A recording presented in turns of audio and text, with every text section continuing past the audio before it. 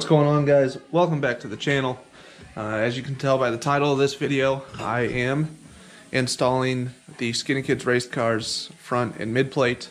I got the mid plate up there. I'm not ready to install that yet. I'm getting ready to put that one in, but before we get to that, I want to tell you guys how I mocked this up and got it where I'm at. So I bought this kit from Skinny Kids race cars. Super awesome material. It's all 6061 aluminum, but I had to change a couple things because I bought this kit for a stock frame rail car, and it came with these tabs, which normally go right butt up against the stock frame rail. Really no big deal, pretty easy, you just weld it in there.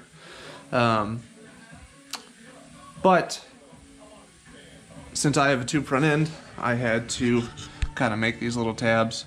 Still no big deal, you know, it's just little stuff I had to do. To get to here, all I did was put the jack underneath the motor, kind of supported it with my motor mounts on still, put an angle finder up here, and took the angle of the motor. I don't know what it was at. I can't remember what it was sitting at before. But took that measurement, then, you know, I got it supported, took the motor mounts out, bolted this up, and all I did really was make those tabs, kind of center it in between the frame rails, because this kit comes with the offset built in, because factory Fords come with an offset. Came with an offset. All I did was basically bolt it up there, keep the same offset that's from the factory. Some guys square them up. I don't think it's that necessary. But all I did was bolt this up, make these tabs, center it, and then kind of get the angle right. I had to make these little notches a little bit bigger to match the angle that the motor was previously at. And that turned out really well, I think. I mean, it's right where it was at. As far as the factory goes, it's just kind of mid-plate. Right now I took the motor mounts out. Obviously I'm getting ready to make a set of headers. I'm pretty sure, I don't want to, but I'm probably going to cut this off. And I'm going to get like an oil filter relocator kit, move the oil filter, and get this moved back in there where it usually, I guess where it normally should go. I just have that stock bar attached still. But I'm going to move the oil filter, just get like a little relocation kit, probably mount it, I don't know, down here or up here, somewhere way out of the way, and that way I can make a pretty, hopefully cool set of long tubes. But to do the mid plate, I had some questions about this. Before we get to that, this kit came with these tabs. I had no idea what they were for at first. Pretty sure you can mount these any way you want to, but they go underneath here.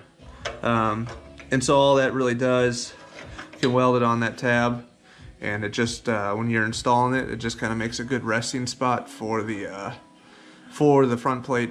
So I gotta weld those on. Yeah, they came, you know, it's meant, again, for a stock frame rail, so it's gonna have a little gap in there. I'm not really too concerned about it. I might try to fill that up with weld, or I might try to just leave it there and just weld it on the bottom back here, and then weld it in the front, kind of around that tube. I don't know yet, but that's about it. It was really easy to install. I have an electric water pump, but normally your water pump would just bolt to this, whatever pump you're running. I thought about going to like a remote pump, but I don't think that's going to happen. I'm already going to do some other stuff this winter, and I kind of want to focus on just making a set of long tubes and finishing out the other shit that I got going. But the mid plate.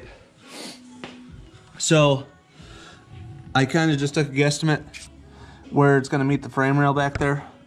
I ground that all down. Excuse the dirty ass car, I'm getting ready to paint this whole engine bay again.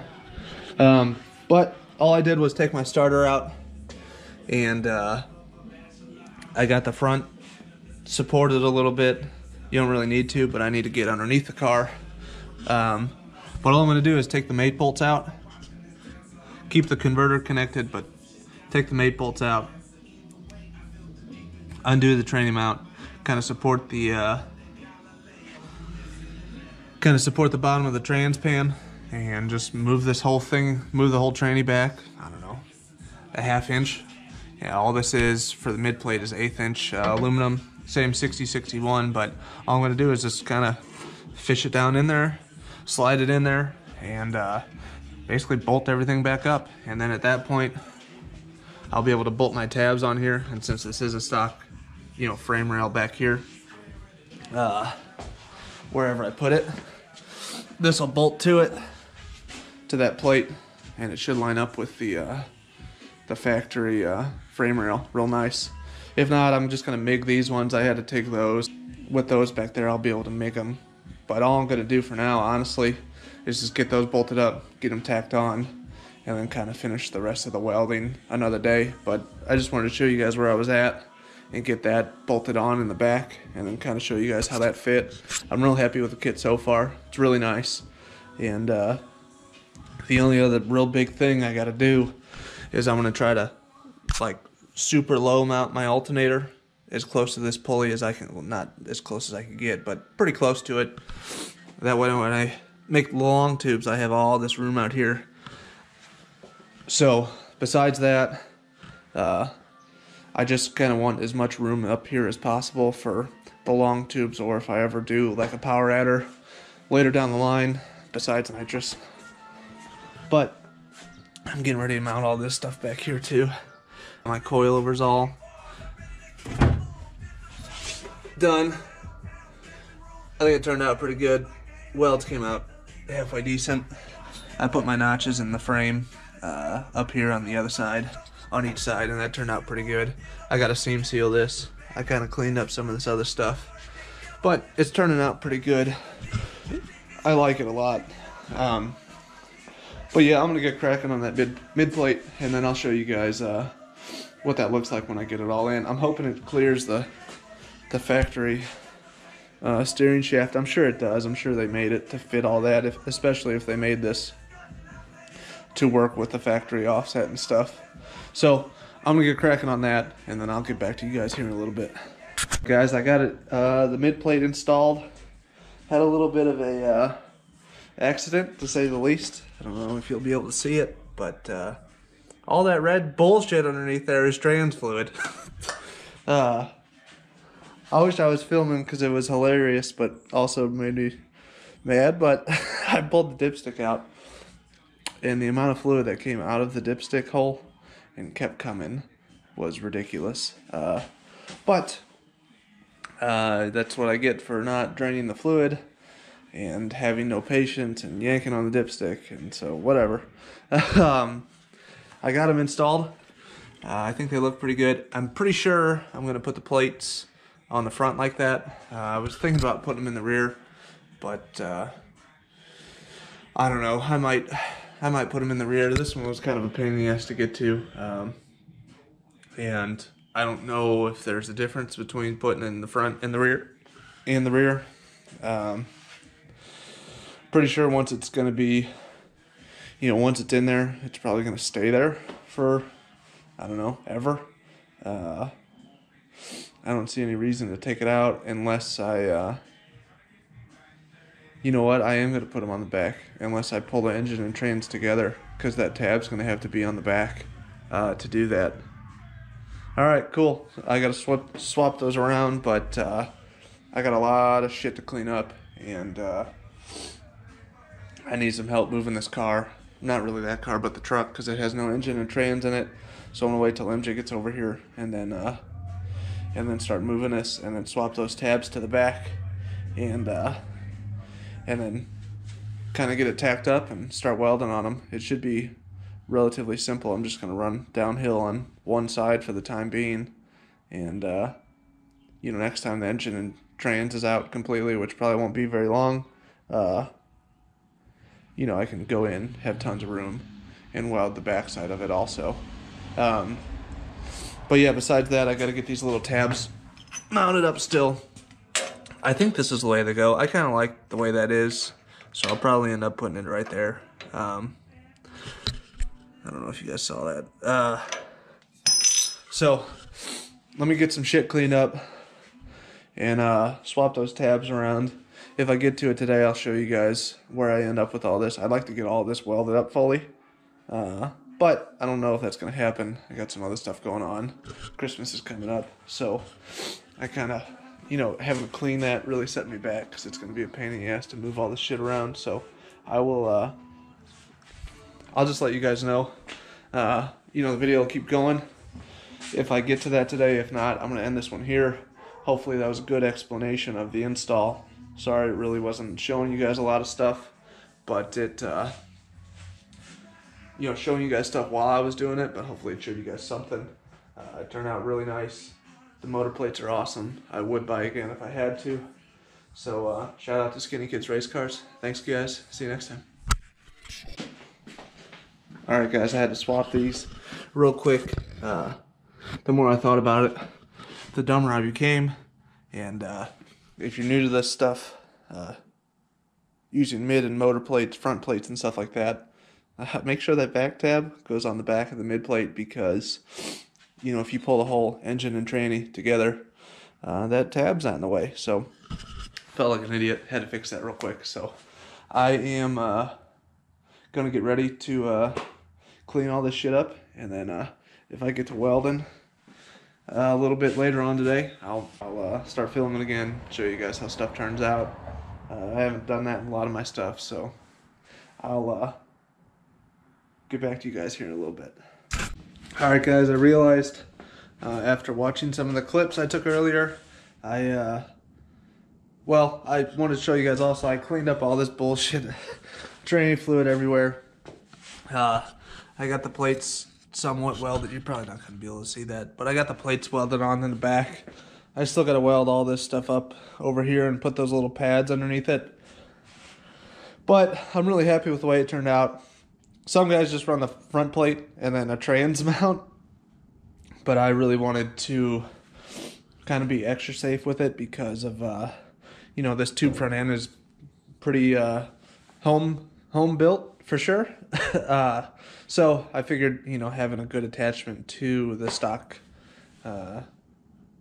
you know, frame rail would probably be a good idea. You know, more support, not necessarily always a bad thing, but what I was saying, so I didn't give you guys a little channel update.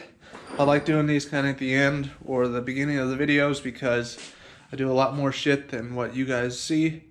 A lot of it I think is boring or not worth filming because it's, you know, a little bit here, a little bit there. I kind of bounce around on projects a lot, and it's hard to make one video where I put a bunch of little shit in because it's just a bunch of little shit. But since we're at the end of this one, I figured I'd give you guys an update real quick. I got my new head flanges in for the trick flow high ports. I can't decide, and this is, I was gonna kind of ask some of you guys this too. This K-member came with, you know, obviously stock location mounts, motor mounts, things, whatever you want to call those little pedestals, pads. So the best bet for me to make these long tubes is probably cutting those off. Now I don't really necessarily want to do that because I always like the ability to go back or the ability to sell this thing. You know, what I want to do in the long run is put one of those, I can't remember what it's called now, outlaw K-member in like a stiletto rack where the K-member, excuse me, comes way out here. That way, you know, you got tons of access to your oil pan and stuff like that. And then I saw at my buddy's shop a stiletto rack, and the thing, I mean, this is cool to me because it's all new, not this, but the stiletto rack. I mean, the whole body couldn't have been bigger than the valve cover. It's real little. I thought it was really cool. I don't, you know, then you got to lengthen the steering shaft and stuff like that, but I already got it, so you would just need the middle bar pretty much.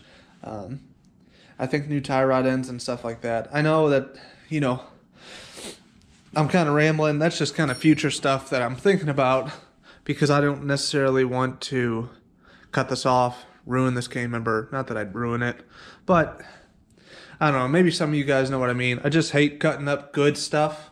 You know, if it's some shit that I need to make it work, yeah, I'll cut it up. But so I can't decide, cut that off or buy a new chromoly cane member and just swap all my other stuff over.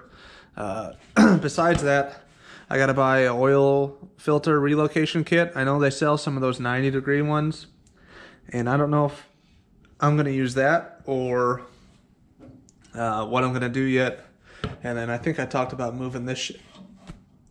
Earlier. But other than that, I just wanted to give you guys a quick little update what's going on. I got all my tubing over there. I still got to make collectors and then probably buy like 4 foot of 1 7/8 inch pipe. I'll probably just go to a local shop to get that. You guys might have saw a little bit of this. I think I showed you guys I got the coilover bar in, but I got this, I got like 40 feet of this 7/16 inch chromoly, and it's pretty thin, but I'm planning on mounting everything off of this. So I want to buy a small tube bender, and I'll probably, you know, this will run up here, but I'll run another, you know, put a bend in it here all the way over to the other side and bend it up, and then just make tabs off of it, and that's what all this shit will mount to. But I'm going to have to mount this back here, another fuel cell for nitrous, my battery, and then I kind of got some other plans to where you guys might have saw in a previous video, I had that tiny radiator that I was going to put in there. It's actually a Honda, like half size for like an old hatch. But at this point, I think we're going to put my big radiator back in it. But what I'm going to do is put it back here. And once all this shit's mounted, I'll put the floor back in, and I'm going to make like a little top hatch piece. But I'm going to mount that radiator flat back here with the trans cooler. So literally everything won't, you know, I should say literally nothing will be up here besides catch can. And then, you know, I'll have tons of room for long tubes, obviously. And then future down the line, if I wanted to maybe put a big turbo on it or put twins on it or something, I'd have tons of room for, you know, an air to water, maybe like a real big air to air twins, maybe an air to water with an ice box up here. You know, I could do a lot of different shit. So that's kind of just my plan with that. Just now stepping away from the Ford stuff, going to the LS shit.